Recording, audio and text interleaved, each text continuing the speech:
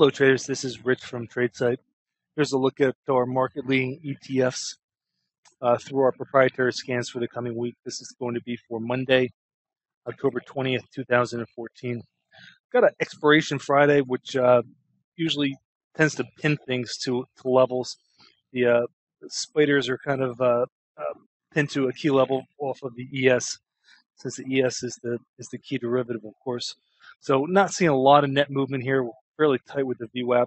Smaller stuff is a little bit weaker. The IWM, you can see, is 1.5% below the day's open and 0.5% below the day's VWAP. So we're definitely seeing more weakness there. They were the first to bounce the small caps, and so we're actually starting to see a little bit of a retreat from those. The MDY has a contra candle to the downside, but is playing out with very, very light volume so far today. Moving on to the individual domestic sectors, we're definitely biased to the sell side here. There's a fair amount of contra candles, meaning that the ETFs are up on the day, but below the day's open, which is actually a sign of weakness and a sign of distribution. So be on guard for things that have that condition and also have volume bumps. We've got a couple of volume bumps here: XRT, XHV, the TAN, and we may even qualify for one in the OIH, which is actually very, very, very, very weak this afternoon. 2% below the day's VWAP.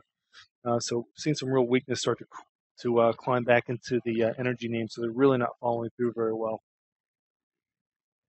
Moving on to the commodities themselves, a little bit to the sell side. Silver's got a downside CPS, as does the GDX. UNG has a upside contraindication.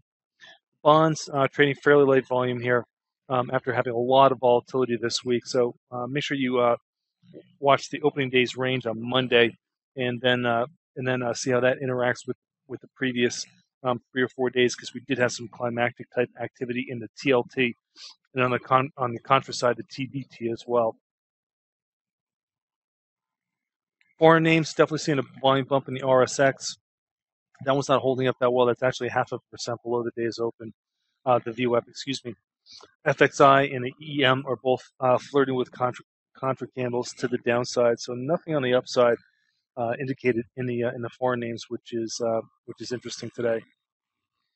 Moving on to the specials, it is expiration day, so we do have some movement and some volume, as you can see. But on balance, we don't really have a clear theme here. We're a little bit biased to the short side, but nothing too extreme. All right, folks. So here's a look at our ETFs via our watch list with our bar counts on them. As you can see, there's nothing that's really all that close right now. You can see we do have some things that are about 6 days along, but nothing that's 8 or 9. The VNQ is 7 days along in the self startup phase, but not enough to ring the bell this week. So keep an eye on that for next week. The TAN is 10 days down in the Comer, so that could fire next week, as could things that are 9 as well.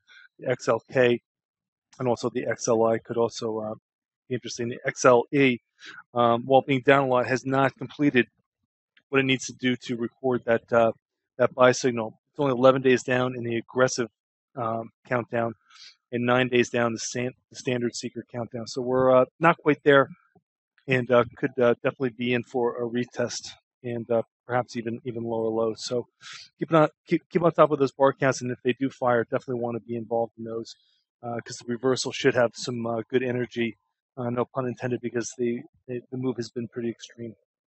All right, folks, as always, thanks for listening. This has been Rich for tradesight.